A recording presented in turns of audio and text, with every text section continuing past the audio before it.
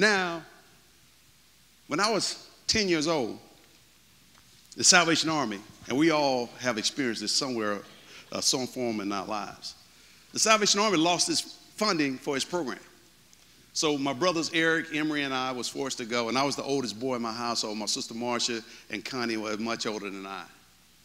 And so we was forced to go play at another place. My first day of practice, I was 10 years old, so I got on the scale, and obviously I weighed a little bit more than I was supposed to. And so they forced me to go up and play with the 11 and 12-year-old guys. And so I had to play up, all because I was 10 and I was a little heavy. Not fat, but just a little heavy. Never a fat kid, just had these big old legs. And I was one of those kind of fast maturing kids. We've seen those kind of kids that mature fairly quickly. And so my first day of practice, and I was playing with a coach by the name of Charlie Edgar, white guy. Nice man. Guy that would go around in the neighborhood, pick up the players and bring them to practice and teach them, and all because that's what he wanted to do. So my first day of practice, I step up, and they put these two tires down.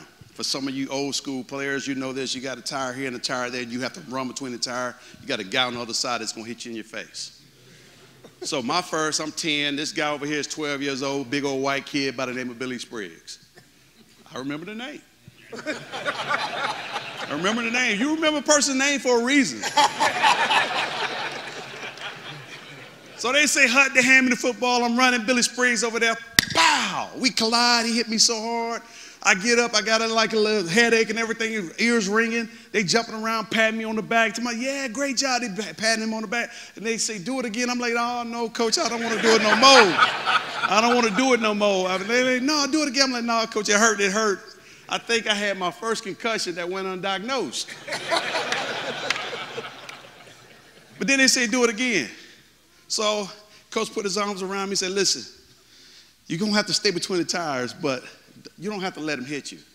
So I line up again. Billy Spriggs sitting over there, smiling.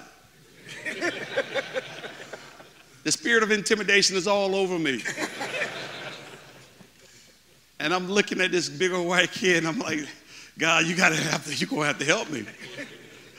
I line up, they say, Hud, I take off running, he comes at me, I sidestep him, he falls on his face, I take off running for the touchdown, now he's jumping down and patting me on the back, and I learned a very valuable lesson. Avoid contact at all costs. At all costs. At all costs. And I've been avoiding contact at all costs from that point on.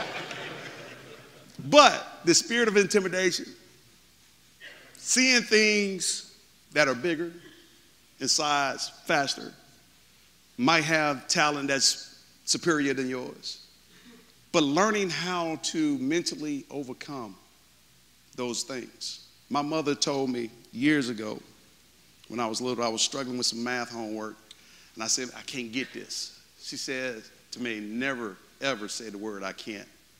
It limits your ability to be effective no matter what it is that you're trying to do. You're going to always have to work hard. And you might have to work harder than others to get to this next place or to overcome or to learn something. But you can do it. Yes, it may take you 2 more hours to learn a little bit of math problems. Yes, it may take you some more hours to do this. And yes, it may take you a little longer to take that test. But don't be embarrassed. Be effective in doing it. Be diligent about what it is that you want to do, and do it on purpose. And do it with a mission. And do it with an expected outcome. Do it that way.